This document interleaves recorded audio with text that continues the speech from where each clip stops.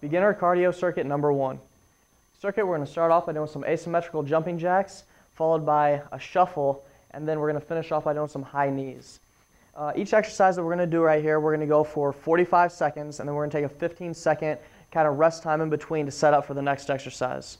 So Justin's going to demonstrate first. We're going to do an asymmetrical jumping jack. This isn't going to be a normal jumping jack where your feet and your arms are all going out to the side. His feet are actually going to go stagger back and forth while his arms are coming up and down to the side.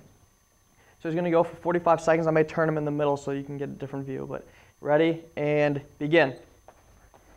And the clock's going. So you notice his arms are going just like a normal jumping jack. They're going up and down. And his feet are staggering back and forth. He's going to go, and you're just doing as many as you can here. Just trying to get your cardio up. It's about halfway. I'm going to have him turn to the side.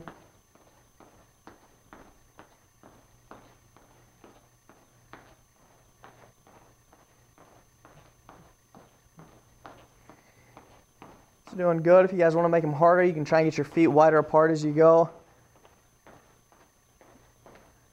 Got 5 seconds left. And rest. All right, you're going to get 15 seconds. Next thing we're going to do is a lateral shuffle. It's going to start, we're going to go across our room here. If you don't have, you want a fair amount of room here so you can move a little bit back and forth, but you don't need a whole lot. And go. And he's going to stay low. He's got a pretty good pace going right here. If you can't go quite as fast, you don't have to, or if you want to try and go faster, you're always welcome to push yourself a little bit. Staying nice and low, his back is flat. Just going to move back and forth across the room.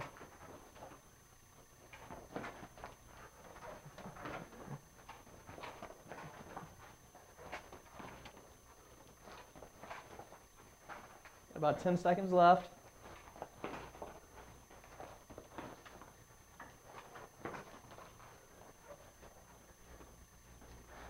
And time.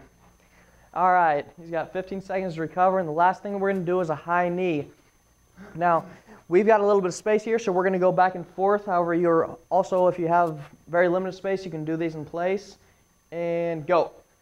So he's going to come down, getting his knees way up, and he's coming back. And he's turning around whenever he gets here. If you want to keep going, you can just keep going like that. If you want to go backwards on the way back, you can also go backwards. You know, you can do these laterally. There's no real wrong way to do these. There he goes. He's doing some laterally. Back and forth, demonstrating a couple of different ones. He's got about 15 seconds left.